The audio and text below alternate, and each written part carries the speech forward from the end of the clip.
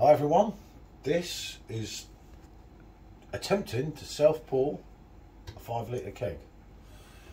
Right, because a lot of people say I cannot do it. I beg to differ, I can do it.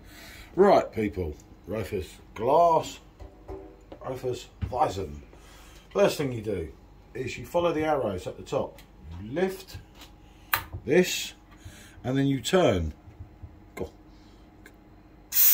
Right, but don't turn too much. You just want to let a bit of the air out. If you turn too much, sometimes it goes whew.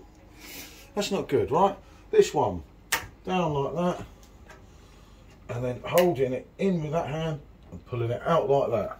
Easy. So you've turned that, you've got that. Now, here comes the fun bit. Get your glass as near as you can,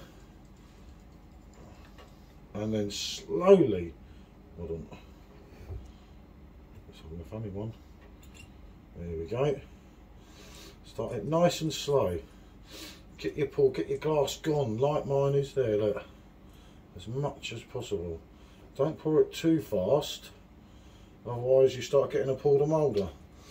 Just persist with it for that first pint. The first pint's always the hardest from these. You keep it running nice and slow, nice and smooth, and really, it's not that hard. I mean, Justin Edrington is an expert at it, mentioning no names, but there you go. There's me and there's Justin. You can speed it up a little bit. You start to get brave, but don't get too brave because you will pour a moulder. I remember wheat beer should have a nice head anyway.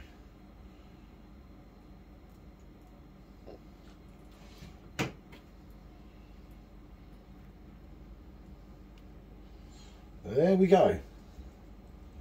One perfectly poured Rothaus Weizen beer. Thank you. I thank you, Justin, and take care. Bonjour.